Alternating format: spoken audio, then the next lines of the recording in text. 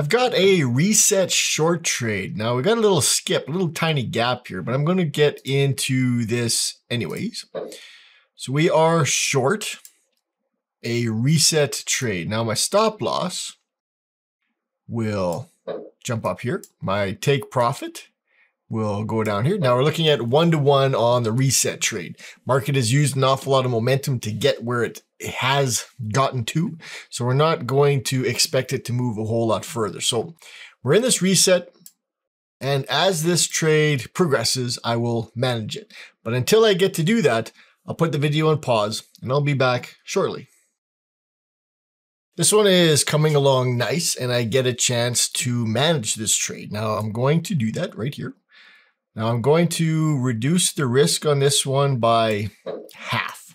So there is half the amount of risk and double the reward. Is that what that works out to? So we've got half the risk. If I was risking 2% on the trade, now I'm risking 1%. So if I do lose this, it's going to be smaller than what I had initially put on the table. Now, it looks like the price had hit this line, and it did. The price hit my exit line, but it needs to get beyond that line by the spread. Because this is a sell trade, it needs to get lower than this line by the spread. And we have to consider that with our stop loss as well. Price needs to get below the stop loss by the spread amount before it takes us out. So price isn't going to touch the line itself. It's going to get below it by the spread amount. And in this case, it'll be about 2 pips. I think when the trade was taken, it was 1.8 pips. So if we get to about 2 pips below the exit line, either way, the price has to be below the exit line by the spread amount to be taken out, which is why we like to add the spread amount to our stop loss when we place it.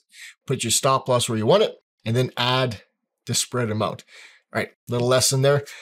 This is why we weren't taken out here. So price needs to get just a little bit lower than it did on this one candle before we get taken out of the trade. I've got no worries about that.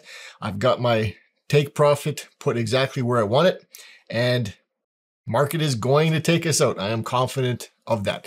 If it doesn't, my stop has been reduced, so the damage for a losing trade is going to be minimal. We were taken out just right now. We jumped below and our take profit was hit. The stop loss, well placed. The take profit, well placed. This trade worked out nicely. This was a reset short trade. And because the market moved, there was a little bit less momentum. We don't want to assume that the market is going to always deliver for us. So we want to know when is the time that the market has less momentum, when's the time when it has most momentum.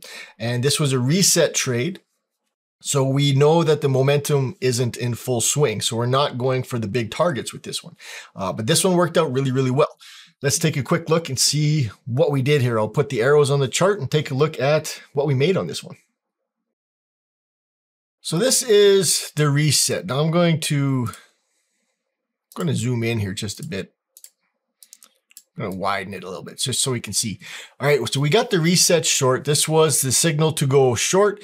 We got our 1-to-1. It was a beautiful trade. On this one, we made $975. We didn't make quite as much as we do with maybe an equilibrium trade, simply because, again, we're not looking for some super follow through. We know at this point where the market is likely to really go strong and where it's likely to maybe not go quite as hard. And this is the one that's not going to give us a lot of market movement, but we know exactly what to expect. All right, a reset trade, $975. Thanks for watching this video. I'll see you in another live trade video.